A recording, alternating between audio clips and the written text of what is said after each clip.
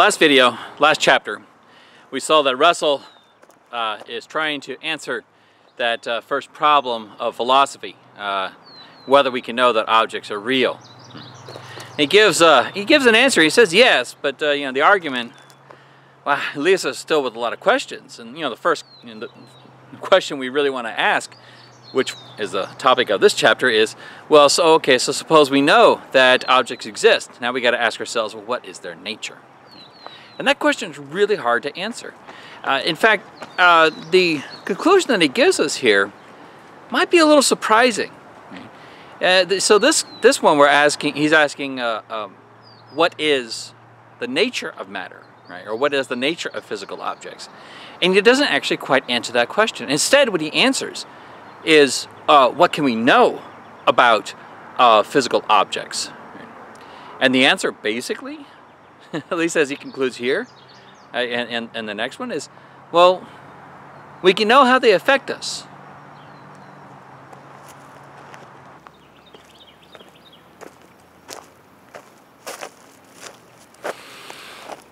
It's really nice out here. I think I've said in class, if I haven't said it, I probably will.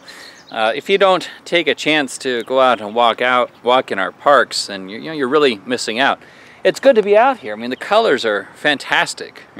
The sounds of nature, the whole impact that all that I'm getting from my senses. The smell, the air is pretty fresh. It's hot, of course, in San Antonio, but what are you going to do? Even the sun on my skin, at least for a little while, feels pretty good. So getting a lot of information from my senses here, and as we discussed, there's no doubt that I'm actually having that sensory data. There's not a whole lot of doubt about it, or any doubt about that, and that's good, right? I mean, that's at least a piece of knowledge that I have. The question is whether or not that sense data tells us anything about those objects. Well, one of the things that Russell again takes pains to point out is, the information that we get from the sense data is not from the object. I mean, the sense data, if the objects were just like what we get from the senses, then there wouldn't be any change in that sense data, right? We would know the object as it is, right, without any kind of changes that we get from our sensory information. So, when we talk about color, right? Yeah, so right now the trees behind me, they're pretty vibrant green. Okay? And that's all well and good, and that really isn't a problem. If I walk closer to the trees, they're still pretty much that same color green. Well, I don't know if you know where I am. I'm at a park called Comanche Lookout Park, and that tower behind me was erected a long time ago as a means of looking out to the area around. You can see for miles around. So these trees look green from this distance, but if you take a look at trees that are much further away, say miles away, as we're getting with this shot, okay? I mean, heck, you can see a difference here. I've got you've got some trees that are a little bit less vibrant green than the ones that you saw earlier. And then the trees behind that, which are even further away, they're much more tinged with blue. Now the reason is because there's lots of particulates in the air between myself and those trees, so that's affecting the color. But distance need not affect the color. I mean, distance is one thing, but there's all sorts of things that can do to affect the color. I can change lights. Right? I can have a variety of different lights on the color on the plant, and that would change how it looks. I mean, these trees look different in sunlight than they do in moonlight. So color, right, is affected by proximity, amongst other things. Is affected by the conditions around it. So if color is affected by all these conditions, right, then what I'm getting from the sense data is not just the object. There are other things involved. And if that's the case, including me, by the way, including me, I need to be here in order for the color to be here. So if all this is involved, then the sense data is not the object. I mean, there's something else that's there. The same thing is going to be true with any of our sensory information. From the smell of the trees, it's going to be different depending on whether I'm standing right next to it or further away. The touch, right? The touch of the tree can be affected whether you have hands. My hands are, they're relatively soft, right? When you have somebody who works with their hands all day, their hands are going to be much more rough. What they feel on the surface of the tree is going to be different than what I feel on the surface of the tree. So the sensory information changes depending on conditions and not depending upon the object. So the sensory information is not what the object gives us. All right, well, so sensory information isn't going to tell us much. So we aren't going to get much about these objects in terms of sensory information. They're not that color, they're not that smell, they're not that taste. Well, what about space, right? What about space? That's pretty fixed, right? Our knowledge of, our spatial knowledge is pretty fixed. Well, I don't know, think about this picture again. We've got this picture at a distance of the trees in the background, and you have the land there and everything. So just looking at this, how far away would you say the camera is from the point? It's really hard to tell just by looking at it. Our perception of space needs to be trained, really. To really be able to tell distance, you got to know what you're doing, and that takes a lot of trial and error. Right? It takes a lot of trial and error. So what we get from our senses isn't just going to do it right off the bat. Or even the tower right there. Right now it looks pretty rectangular, and that's a spatial kind of judgment. Right? But consider this angle. From this angle, the tower is much more trapezoidal. It's narrower at the top than it is at the bottom. Now, we've been trained to realize, well, that's just a trick of perspective. That's what happens to the shape of the tower. But you remember, it took a long time to figure that out. There's plenty of paintings, there's plenty of artwork that didn't include perspective. And, trying to figure out what people are saying about the spatial distance between the things could be a real problem. So space is even affected by our senses, right? What we get from a sense that of space does not tell us exactly what's going on with space. Well, what about time?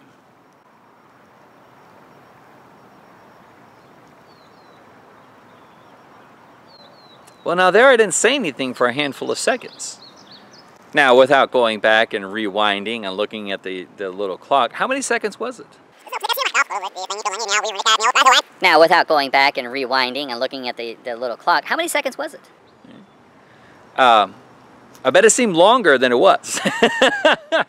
Our emotional reaction to time can affect our perception of time. 20 seconds on the roller coaster goes by a lot more quickly than 20 seconds, holding a hot potato, right? Our perception of time is radically influenced by emotion, by our sense data, even time itself, right? Time itself, apparently, if we listen to what the scientists tell us, is affected by gravity and speed. It's affected by gravity and speed, but you wouldn't be able to tell the difference because your senses are affected by time, right? Or at least affected by the causal conditions around you. So what all this tells us, what Russell's pointing out here, is that our sensory information about the world around us, about these physical objects, is not just what the objects are. We're involved in that too. And the real question is whether there's anything from the objects involved. Right? We'll deal with that. He deals with that more in the next chapter when we're dealing with idealism.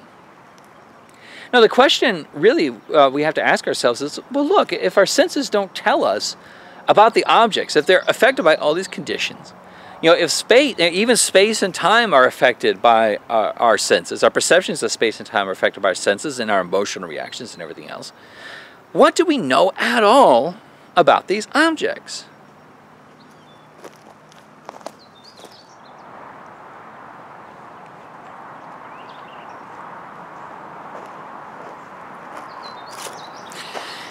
Really can't see a ways around here.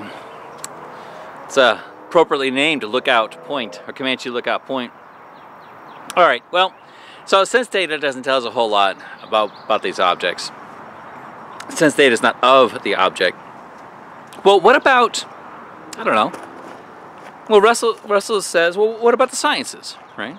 Sciences study physical objects a lot. Don't we know what physical objects are because of the sciences? Well, you know, a lot of what the sciences do, and this is not bad, right? This is good stuff. A lot of what the sciences do is they correlate phenomena to sense data, all right? So, you know, we talked about the green turning blue at the distance. And we know this because of the particular, you know, through the physical sciences, we know that in the distance it's more blue than the green up front, even though all that is trees. We know that because of particulates in the air that affect the color, right? So, hey, we know that phenomena, right? You know, the sciences are going to tell us that all this light that I see around me, all these colors that I see because of the light, well, these are certain wavelengths of electromagnetic radiation. All right, well, so color is the light. Color is that wavelength of electromagnetic radiation. All right. Well, Russell says, well, look, okay, hold on to that statement a second. He said color is that wavelength, is that wave motion, is what he says, that wave motion of electromagnetic radiation. Well, is that the same thing as color?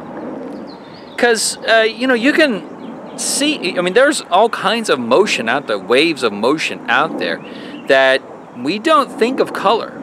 Right? So this is the example that he brings up when he talks about somebody who is born blind. Right? Somebody who's born blind can understand waves. Right? You could take them on a ship, and they can feel the waves on the ship. They can feel the waves on the ship, and they can understand waves in that way, but that doesn't translate into color. Nobody sails on high seas and says, wow, this is a really vivid red today. Nobody is on a calm flat sea and says, oh, the color of the waves is blue. The color of the water might be blue, or sort of, you know, reflecting, having certain reflections or whatnot, but the color of the waves is not blue. Right? That would be, or, you know, the wave motion is blue. That would be a strange thing to say. You know, think about it this way. Now, here's a color. So this is a color, but nobody thinks of this as a sound. You're hearing sounds right now, but nobody sees the color as sound. But sound is what happens when wavelengths of air, concussions of air molecules hit our ears. Right? Sound is registered, is measured in terms of waves too. So yeah, if light just is waves, this wave motion, then we would see wave motion and hear wave motion everywhere, right? No room with sound in it would be completely black. We would see light everywhere, but you know, we just had to clap our hands and we would see light coming from our hands because that's a wave motion. No, that doesn't happen. Same thing is true. Same thing is true if we were in a brightly lit room with no sound. We would hear sounds all the time because we'd hear colors from the walls. So to identify that wave motion with the phenomena, with the sense data, is a mistake. So this, you know, this is Russell's point. It's like, look, the physical sciences are really good. He's a fan of the physical sciences, so am I, right? Physical sciences are really good for telling us what our relationship is to these objects, right? Specifically the causal relationships. Right? So to put it in another way, I am experiencing color. You're experiencing color too. From me from what's happening out the distance, you from what's happening with your computer screen, right? I'm experiencing color. And that's caused by a wavelength of electromagnetic radiation. Yeah, okay. And not just that, whatever's going on with my eyes and my optic nerve and what's happening here in the back of my skull. All of that, that object, the electromagnetic radiation that's hitting my eyes, all of that is causing the color. The sound, right? For me, You know, for the two of us, the sound is not caused by the same thing. For you, the sound is caused by a speaker and the electromagnetic radiation, a speaker with the wavelengths of concussions of air molecules and your ear. For me, the sound is caused by, you know, a variety of things. The bird, the vocal cords from the bird, the wind rustling through the leaves, the cars off in the distance, all these things that I hear, right? So what the physical sciences tell us is our relationship to the physical objects. And that's good, right? That's a good thing to know. That's not a bad thing. And Russell's a fan, and so am I. But that doesn't tell us about the nature of the physical objects. That doesn't tell us what they are. Right? That only tells us its effects, namely the effects that it has on our sense data. It's not that that's bad, right? It's not that it's bad that we that we know our causal relationships, our relations to these physical objects, are also relations in terms of space and time. We know that too, sort of, and with these physical objects to a certain degree of error. But that doesn't tell us the nature of the physical objects. And there's a difference between those two things.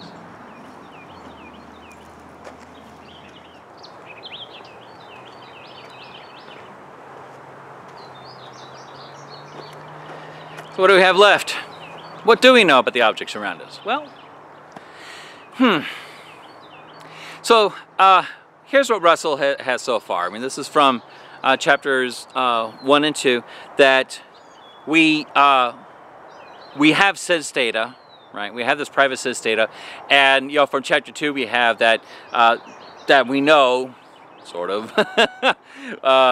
We know that there is an external world around us, right? It's a simpler belief, it has a better explanation. So that there's a world around us. Okay. Well, what else do we get? Well, here's the supposition. If our sense data doesn't tell us what the world is, right? If it doesn't tell us what its nature is, then at least we know our sense data. At least we know we have our sense data. All right, so we got that, right? And you know, if we have our sense data, and we have the claim that, you know, we talked earlier, we had this claim that there is this world around us. We have our sense data. Then at least we know how the world affects us. Right? So I don't know the nature of the trees around me, but I know that between that and the sun and the atmosphere, that they appear green.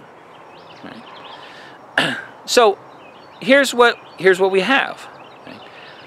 Here's what we get from all of this. You know, my senses don't tell us exactly what the world is like, but I know that I have my senses. I know I have that. I know that there's a world around me. You know, we got that for chapter 2. And I know how the world affects my senses. I know the relations between the world and my senses. So this doesn't exactly get us the nature of these objects, but it does tell us how these objects affect us. And that's something. That's something.